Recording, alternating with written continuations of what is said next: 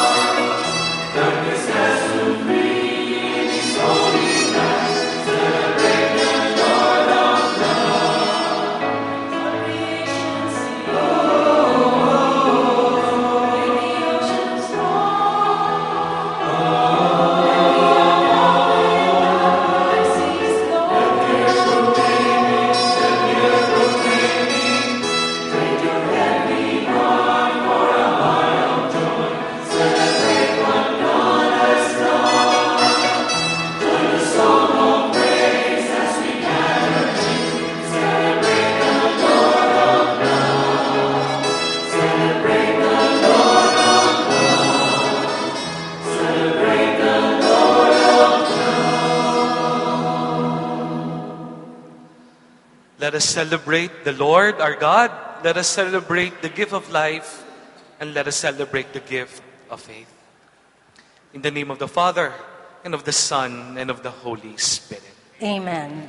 The grace of our Lord Jesus Christ, and the love of God, and the communion of the Holy Spirit be with you all. And with your spirit. Brothers and sisters, we are here gathered once more this Sunday to sincerely ask God's forgiveness and mercy.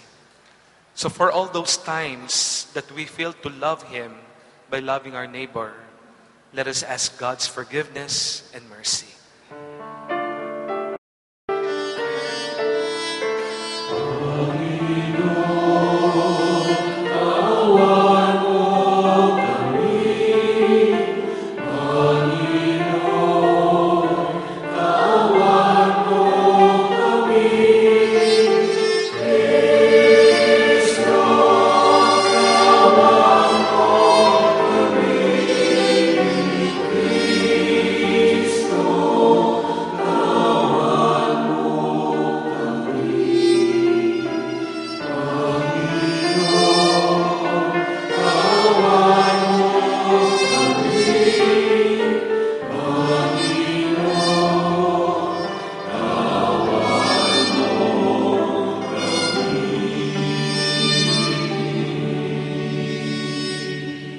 Almighty God, have mercy on us, forgive us our sins, and bring us to life everlasting. Amen.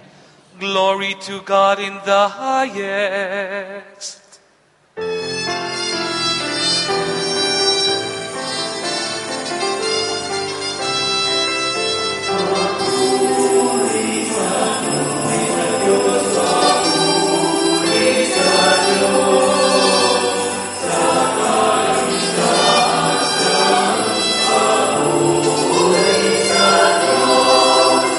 Sa lupa'y papayapaan, sa mga tao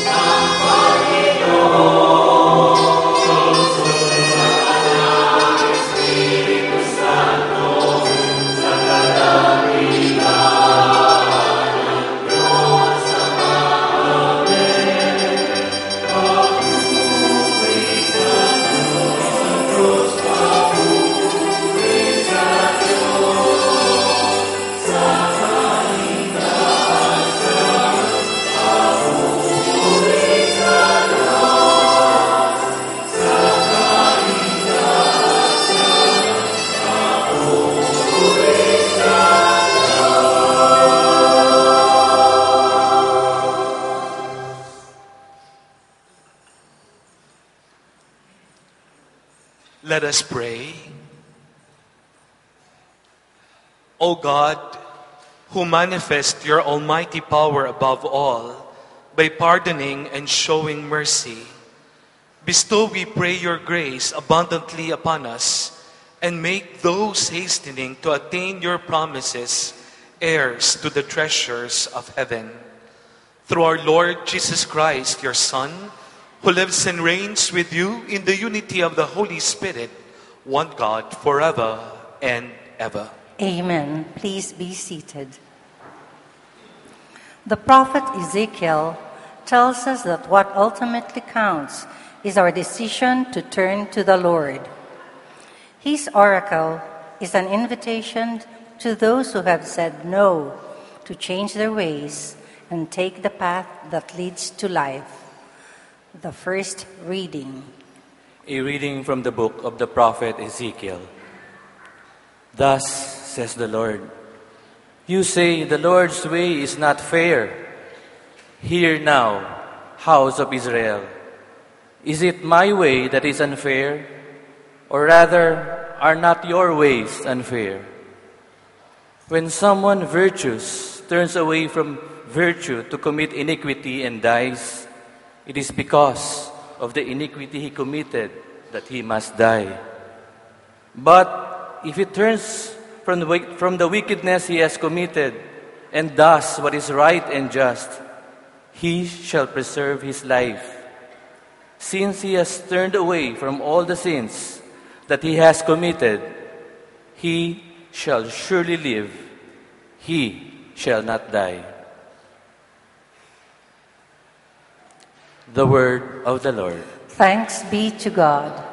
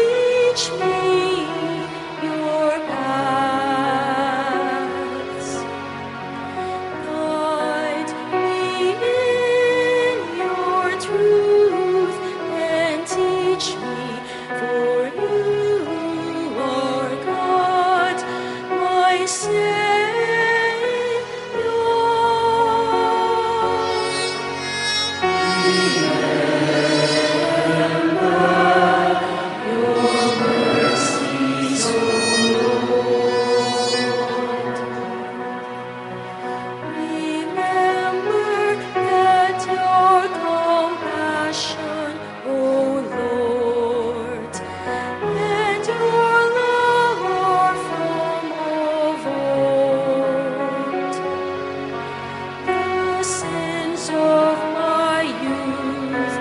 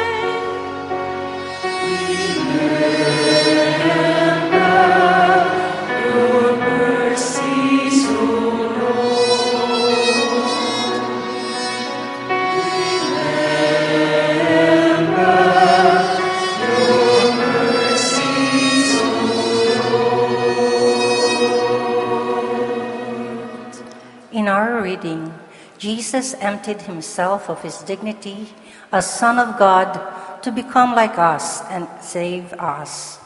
In the end, he received glory because of his obedience. Our second reading. A reading from the letter of St. Paul to the Philippians. Brothers and sisters, if there is any encouragement in Christ, any solace in love, any participation in the Spirit, any compassion and mercy, complete my joy by being of the same mind, with the same love, united in heart, thinking one thing. Do nothing out of selfishness or out of vainglory. Rather, humbly regard others as more important than yourselves, each looking out not for his own interest, but also for those of others. Have in you the same attitude that is also in Christ Jesus, who, though he was in the form of God, did not regard equality with God something to be grasped. Rather, he emptied himself, taking the form of a slave, coming in human likeness, and found human in appearance, he humbled himself, becoming obedient to the point of death, even death on a cross. Because of this, God greatly exalted him and bestowed on him the name which is above every name, that at the name of Jesus every knee should bend, of those in heaven and on earth and under the earth, and every tongue confess that Jesus Christ is Lord, to the glory of God the Father. The word of the Lord. Thanks be to God. To give glory and honor to the Holy Gospel, please stand.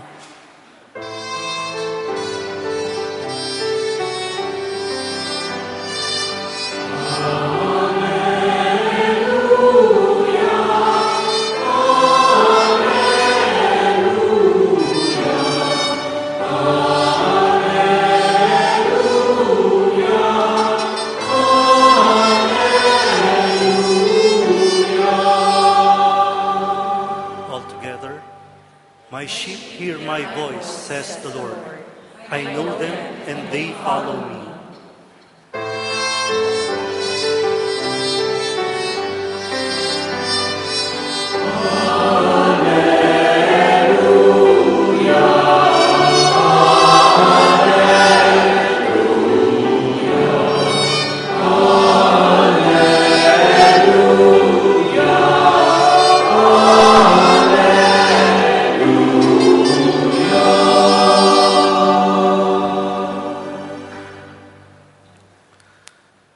The Lord be with you. And with your spirit. A proclamation from the Holy Gospel according to Matthew. Glory to you, O Lord.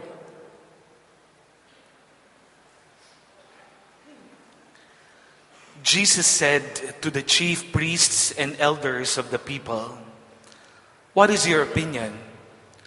A man had 2 sons. He came to the first and said, 'Son, go out and work in the vineyard today.' He said in reply, 'I will not.' But afterwards changed his mind and went. The man came to the other son and gave the same order. He said in reply, 'Yes, sir,' but did not go. Which of the 2 did his father's will?" They answered, "The first." Jesus said to them, "Amen, I say to you, tax collectors and prostitutes are entering the kingdom of God before you. When John came to you in the way of righteousness, you did not believe him, but tax collectors and prostitutes did. Yet even when you saw that, you did not later change your minds and believe him." The good news of our salvation. Praise to you, Lord Jesus Christ. Magandang buhay sa ating lahat. Magandang buhay, Father.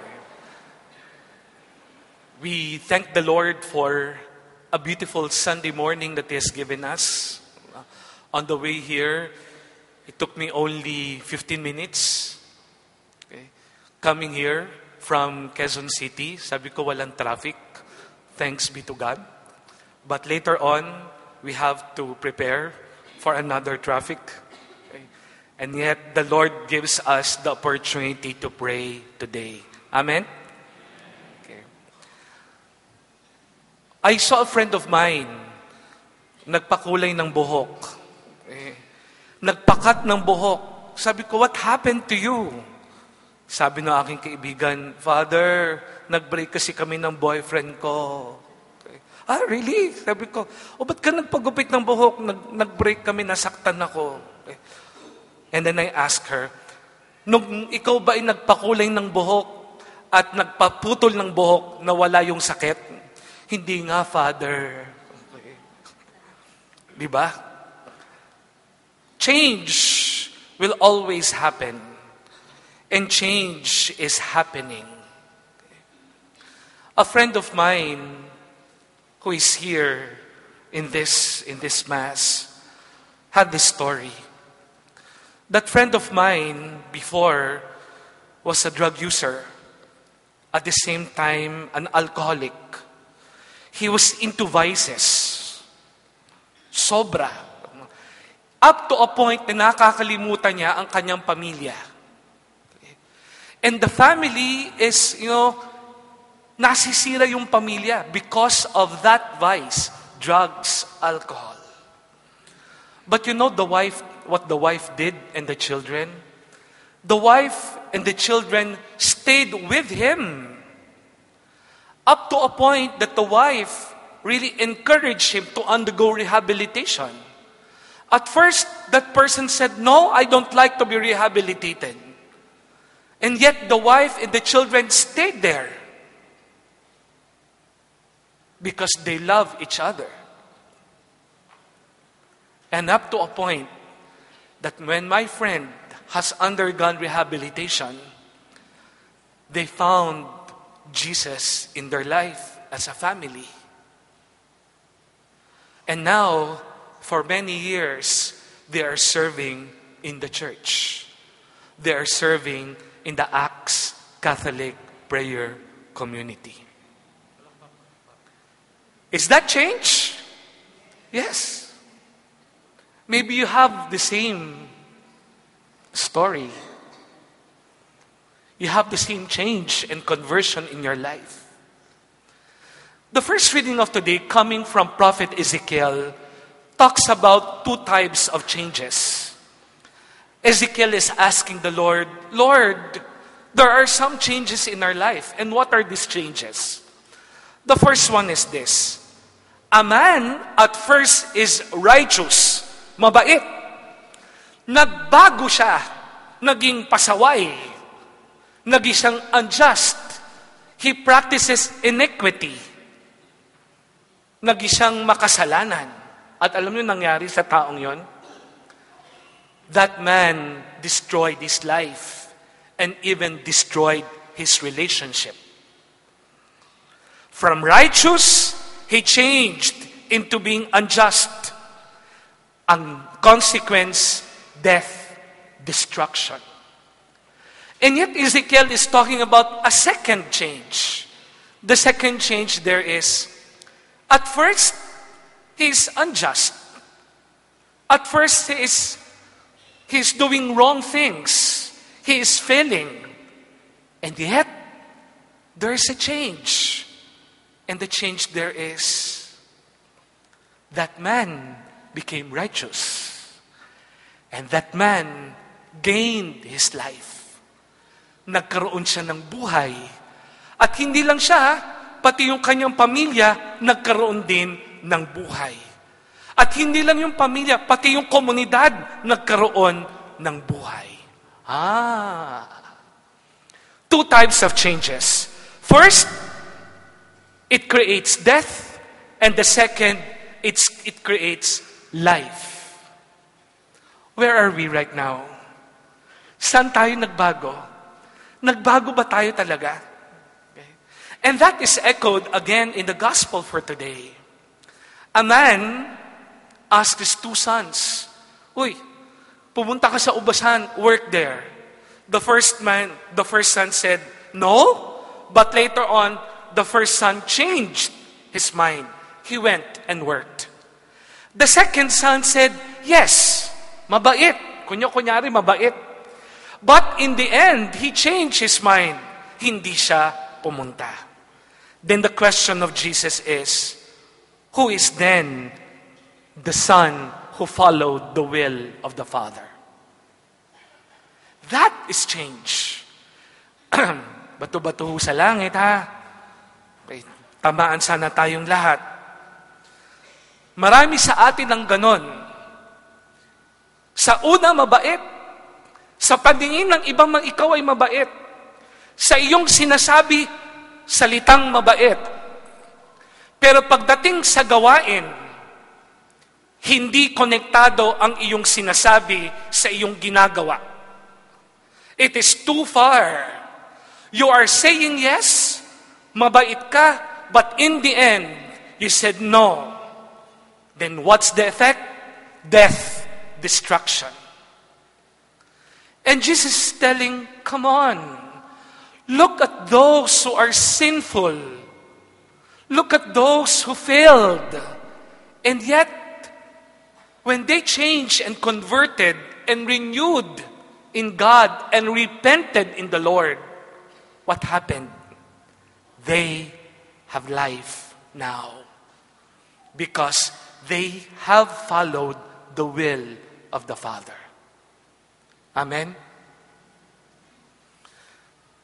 Promises are less powerful than fruitful actions in our life. Marami pong salita ng salita, kulang po sa gawa. Maraming sinasabi, beautiful words. And yet when you try to look at what they are doing, they cannot lift a finger for their brother or sister. Sasabihin nila, "Oh, I am attending the Mass. Ako yung nagdadasal." Magpatawad ka. Ikaw ay kumalingan ng may sakit. Ikaw ay tumulong sa mga mahihirap. And look at them. Look at their life. True conversion must always be indicated by true and living acts of charity and love. Kung totoong pong nagbago tayo, ang pagbabago dapat natin ay kaakibat ang totoong pagtulong sa mga mahihirap. Hindi lang yan sinasabi, pero dapat yan ay nakikita sa ating mga mabubuting gawain.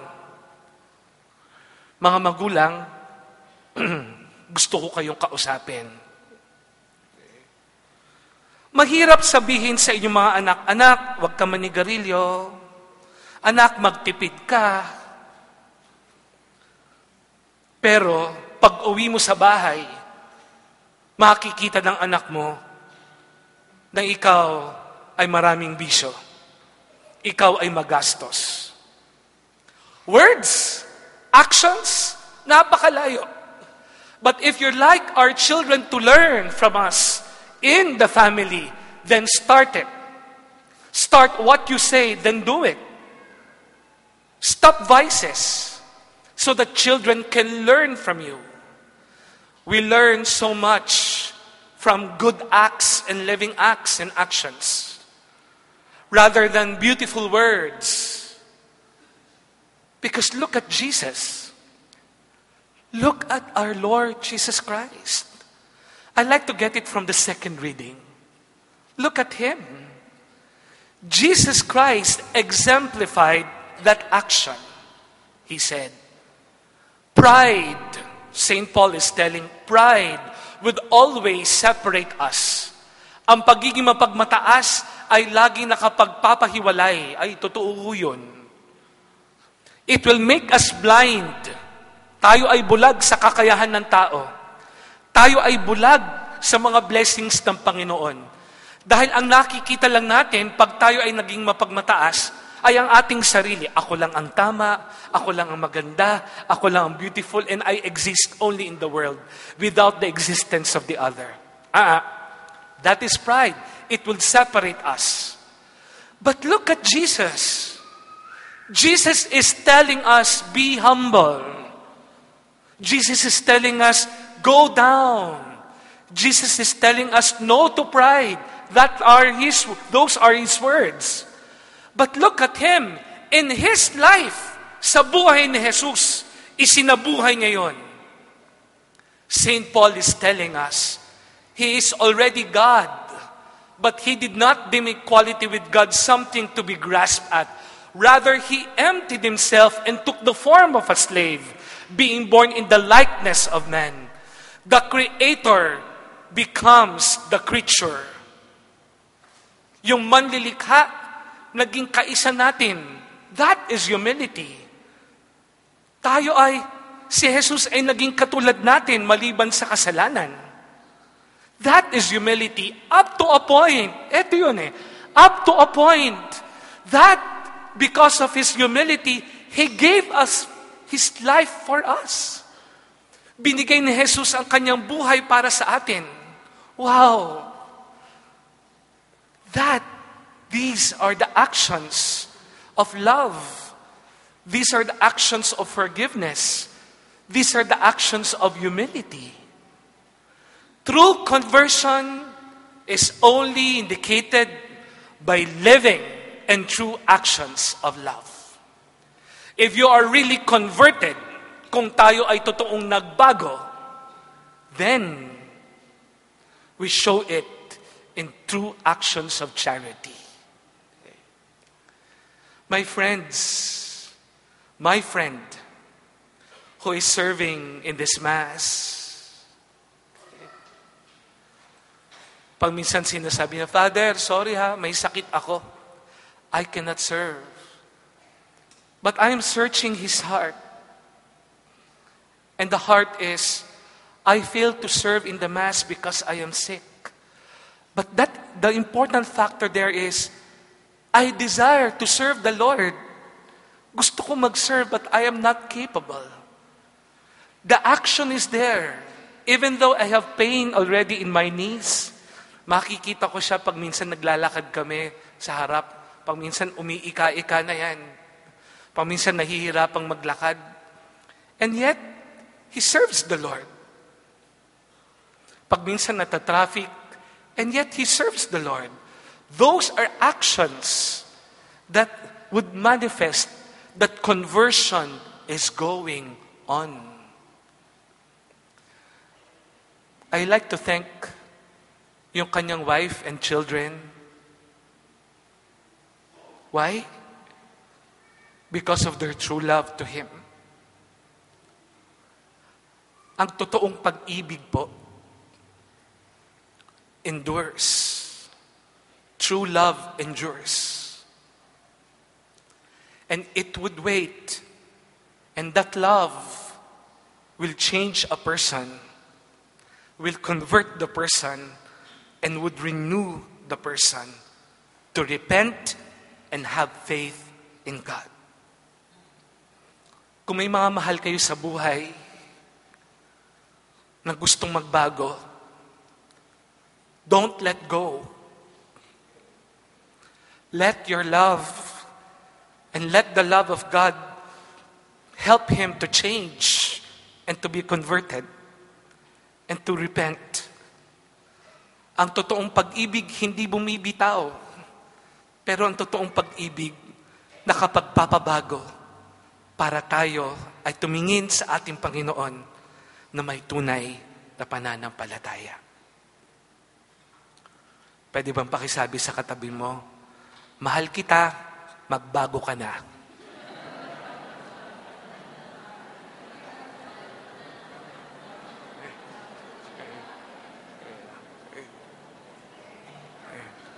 Amen. We all stand. Let us profess our faith. I believe in one God, the Father Almighty, maker of heaven and earth, of all things visible and invisible. I believe in one Lord Jesus Christ, the only begotten Son of God, born of the Father before all ages, God from God, light from light, true God from true God, begotten not made, consubstantial with the Father. Through him all things were made. For us men and for our salvation, he came down from heaven, and by the Holy Spirit was incarnate of the Virgin Mary and became man. For our sake he was crucified under Pontius Pilate. He suffered death and was buried, and rose again on the third day in accordance with the Scriptures. He ascended into heaven and is seated at the right hand of the Father. He will come again in glory to judge the living and the dead, and his kingdom will have no end. I believe in the Holy Spirit, the Lord, the giver of life, who proceeds from the Father and the Son, who with the Father and the Son is adored and glorified, was spoken through the prophets. I believe in one holy, Catholic, and Apostolic Church. I confess one baptism for the forgiveness of sins, and I look forward to the resurrection of the dead and the life of the world to come. Amen. Let us pray to the Father that as he heed his call, we may respond consistently in words and in actions. We implore his mercy and providence as we pray. Lord, hear our prayer. Lord, hear our prayer. May our church leaders go out of their comfort zones and heed the call of God to be heralds of the gospel by consistently helping the poor, the hungry, and victims of natural calamities and terrorism. We pray. Lord, hear our prayer. May our government and civil leaders find peaceful ways to eliminate the escalating violence which is brought by terrorism, corruption, and poverty, and which endangers the lives of many people. We pray. Lord, hear our prayer. May all teachers and catechists not only focus to the kind of education which is merely a matter of handling on the knowledge, but lay the foundation for every human being's moral conscience. We pray. Lord, hear our prayer. May you, O Lord, touch the hearts of those who look only for the gain at the expense of the poor and the earth. We pray. Lord, hear our prayer.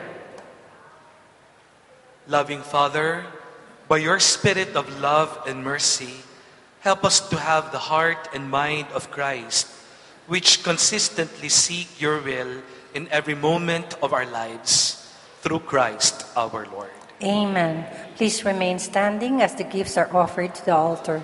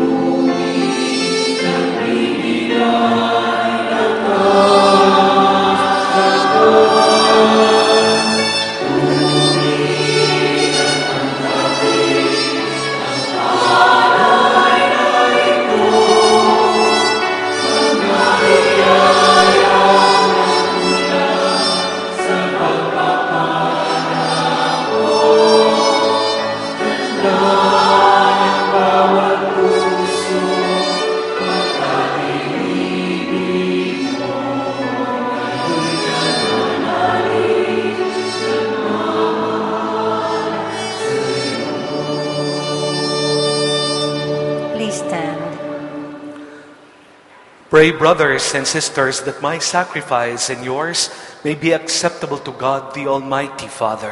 May the Lord accept the sacrifice at your hands for the praise and glory of his name, for our good and the good of all his holy church. Grant us, O merciful God, that this our offering may find acceptance with you, and that through it the wellspring of all blessing may be laid open before us, through Christ our Lord. Amen. The Lord be with you. And with your spirit. Lift up your hearts. We lift them up to the Lord. Let us give thanks to the Lord our God. It is right and just. It is truly right and just, our duty and our salvation, always and everywhere to give you thanks, Lord, Holy Father, Almighty and eternal God. For you so loved the world that in your mercy you sent us the Redeemer, to live like us in all things but sin, so that you might love in us what you loved in your Son, by whose obedience we have been restored to those gifts of yours, that by sinning we had lost in disobedience. And so, Lord, with all the angels and saints, we too give you thanks, as in exaltation we acclaim.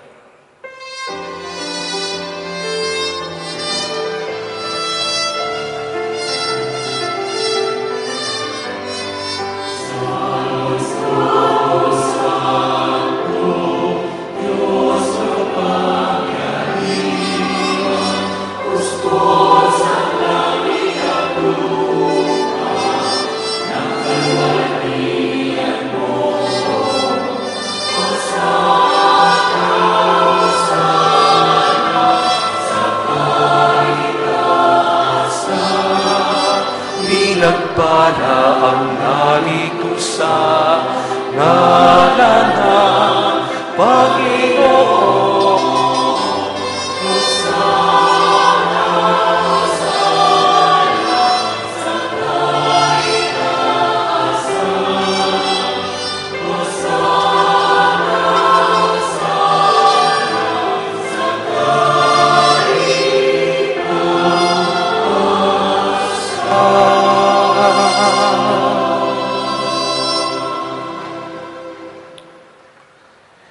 You are indeed holy, O Lord, the fount of all holiness. Make holy, therefore, these gifts, we pray, by sending down your Spirit upon them like the dewfall, so that they may become for us the body and blood of our Lord Jesus Christ. At the time he was betrayed, he himself took bread, giving thanks. He broke it and gave it to his disciples, saying, "Take this, all of you, and eat of it, for this is my body, which will be given up for you."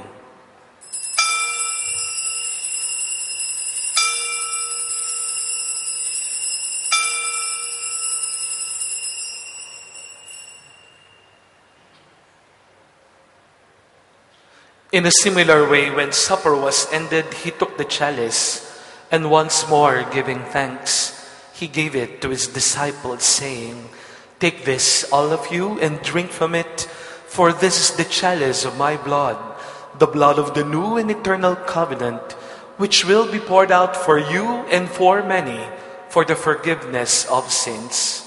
Do this in memory of me."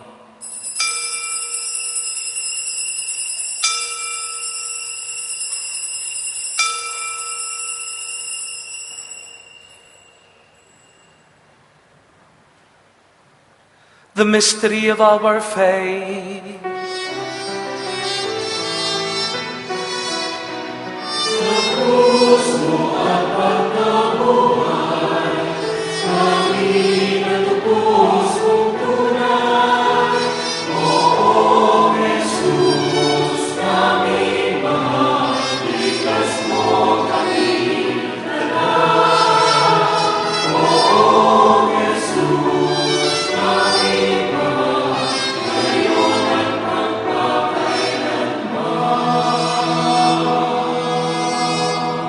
Therefore, as we celebrate the memorial of his death and resurrection, we offer you, Lord, the bread of life and the chalice of salvation, giving thanks that you have held us worthy to be in your presence and minister to you, humbly we pray that partaking of the body and blood of Christ, we may be gathered into one by the Holy Spirit.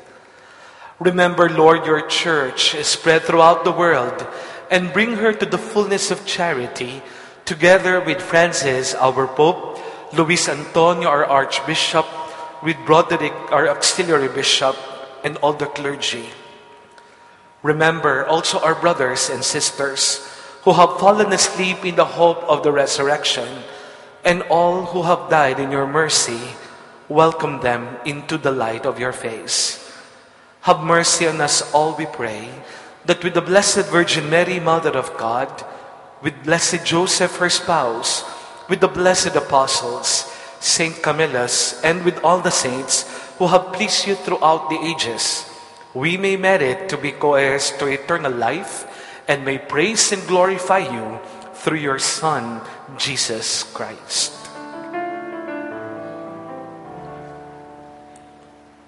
Sa pamamagitan ni Kristo, kasama niya at sa Kanya, ang lahat ng parangal at papuri ay sa iyo, Diyos Amang makapangyarihan, kasama ng Espiritu Santo, magpakagsawalang hanggan.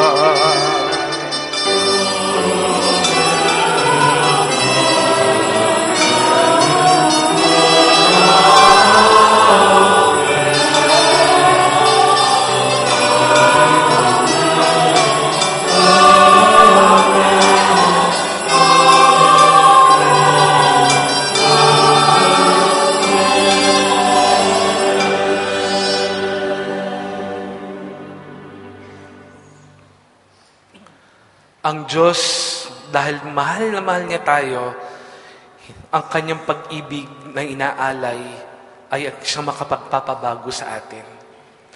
Let our love to one another endure and renew us in faith in our God. So together as one community, loving each other, we offer this beautiful prayer to our Father in heaven.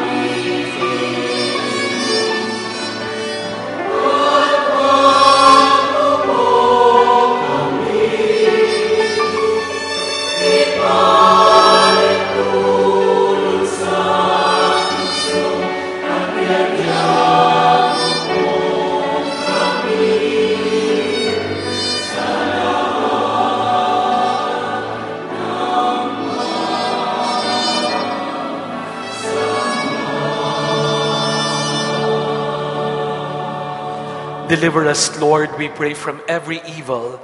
graciously grant peace in our days, that by the help of your mercy we may be always free from sin and safe from all distress, as we await the blessed hope and the coming of our Savior, Jesus Christ. For the kingdom, the power, and the glory are yours, now and forever.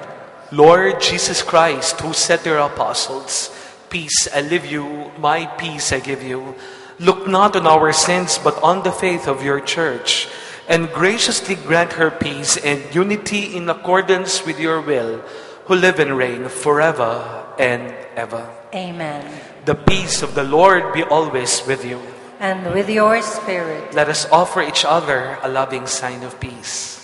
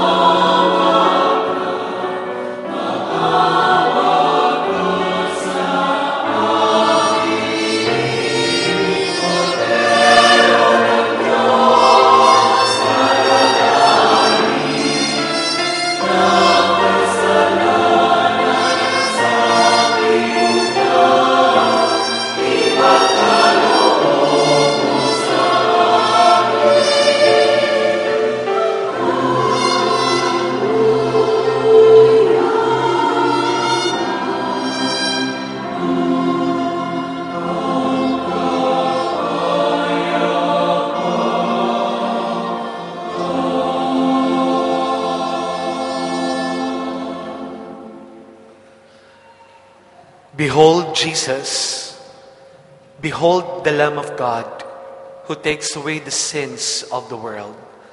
Blessed are we who are invited to partake in this meal. Lord, I am not worthy that you should enter under my roof, but only say the word and my soul shall be healed.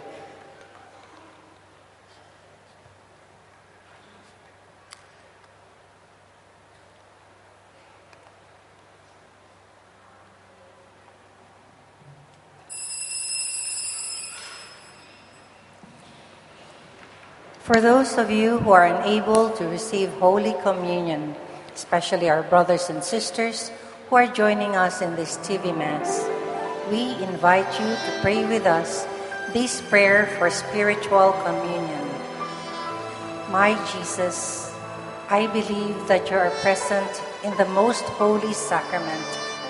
I love you above all things, and I desire to receive you into my soul.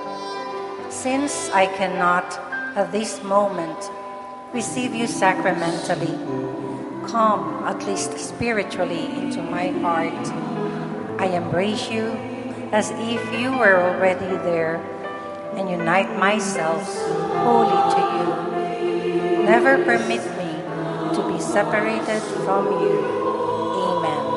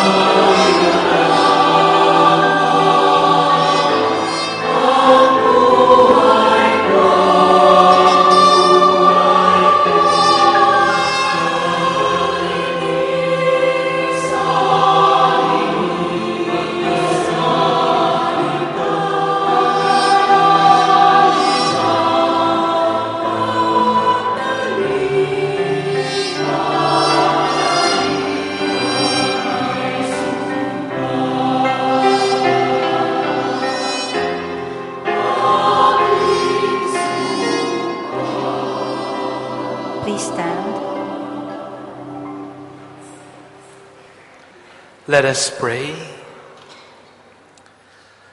May this heavenly mystery, O Lord, restore us in mind and body, that we may be co-heirs in glory with Christ, to whose suffering we are united whenever we proclaim his death, who lives and reigns forever and ever. Amen. Please be seated for some announcements. In celebration of National Catholic Month, we will have a second collection in support of our catechists who are teaching, especially the children and the youth in the public schools. Thank you for your generosity.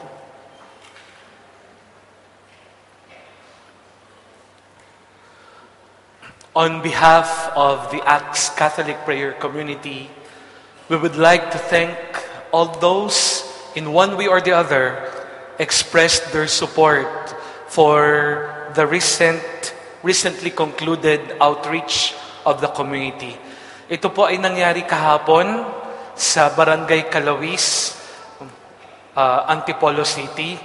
Mga drive niya mga 2 hours paakyat ng mga bundok. We, hindi ko lang masasabing the community. Lahat po tayo, we serve the indigenous people and the poor and the marginalized families there. So just to report to you, for the past Sundays there was a collection for the outreach. We were able to collect 104,769 pesos from the second collection here. At yun po ay napunta sa mga tao, sa mga bata, sa mga katutubo kahapon. I cannot really express how much gratitude I felt really yesterday, especially with the Dumagats. They traveled starting 4 a.m. tomorrow to reach the 8 a.m. Mass. 4 hours po silang naglalakad sa bundok. Sabi nila, yung putik ay kasing lalim hanggang tuhod pag sila ay naglalakad. And yet they were able to reach where we are. And I think it's not our own credit. But firstly, the credit should go to our Lord Jesus Christ. And the credit should go to the whole community here who has been supporting the Acts Catholic Prayer Community. So palakpakan po natin ang bawat isa. That mission is not the mission of the community only, but that mission is the mission of the church. Amen? Amen. These are acts, living acts of true conversion. Okay? We would like to invite you this coming Wednesday for our healing mass here in the chapel of the Eucharistic Lord. And of course, on October 28, we'd like to invite you for Jesus Encounter Seminar from 8 to 6 p.m. in Buklod ng Pag-ibig Healing Center. This is the Jesus Encounter Seminar of the Acts Catholic Prayer Community. Spread the love. We all stand. Okay. The Lord be with you. And with your spirit. Bow your heads and pray for God's blessing. Loving Lord, we thank you for this beautiful day that you have given us. We heard you once more. We heard your words. And may your words of love, of care, and forgiveness be in our actions towards our brothers and sisters. Help our hearts to be converted according to your heart. Help our being to follow your will. And Lord, maraming salamat at hindi mo kami binibitawan. You are always there. You never fail us. You never give up on us. Lord, thank you. Thank you for your love. We make this prayer through Christ our Lord. Amen. And may the blessing of the Almighty God, the Father, the Son, and the Holy Spirit come upon you and remain with you forever. Amen. The Mass has been offered. Go and spread the love. Thanks be to God.